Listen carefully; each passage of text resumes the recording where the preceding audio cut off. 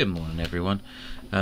So this is going to be a very quick video, and sorry, I've had a busy couple of days and somehow I completely missed this, but I booted up my Switch last night and I saw this, so I thought, oh, better quickly just put a video out for you guys so anyone who has missed it know exactly what's going on.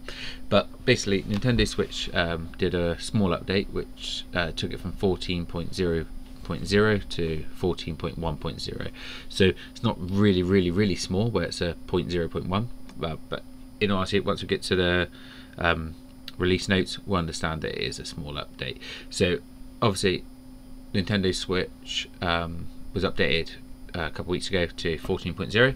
It was considered a big update. It only brought one or two really groups and some Bluetooth audio stuff, but not much, but nothing that you're gonna miss if you don't want to update just yet. But of course some people did, and as with any release, sometimes new games come out that require the highest version, but this one doesn't seem to be one of those. So I'm going to scroll down here and we'll quickly just go to the release notes, and in all honesty, there was clearly some issue with platinum point notifications. So unclaimed platinum points earned from completing Nintendo Switch online missions on your Nintendo Switch system will generate notifications. So it sounds like they've introduced something called platinum points, and it's giving notifications which probably were a bit annoying. Notifications constantly popping up on your Switch.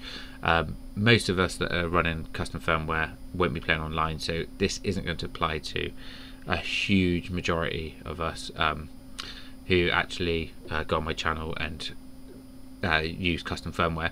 But if you're just updating your Switch, this is just so you know what it's coming with. It's just notifications management by the looks of it, and that is about it. So not a big update at all.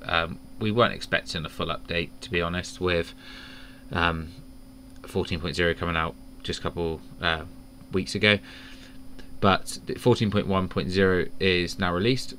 As with any release, hold off updating until Atmosphere is updated, and make sure that you either put your Switch in flight mode, or have automatic updates turned off, or have a text file that blocks the servers from updating. But one of those things. But don't update your Switch if you're running custom firmware just yet until Atmosphere has been updated to use it. But I'm sure my next video, which will be out very shortly after this, will highlight if once Atmosphere has been updated, because they're pretty swift on these incremental updates, because it doesn't change much with Atmosphere. I'm sure it's already out. That's it really. Update for Switch is out.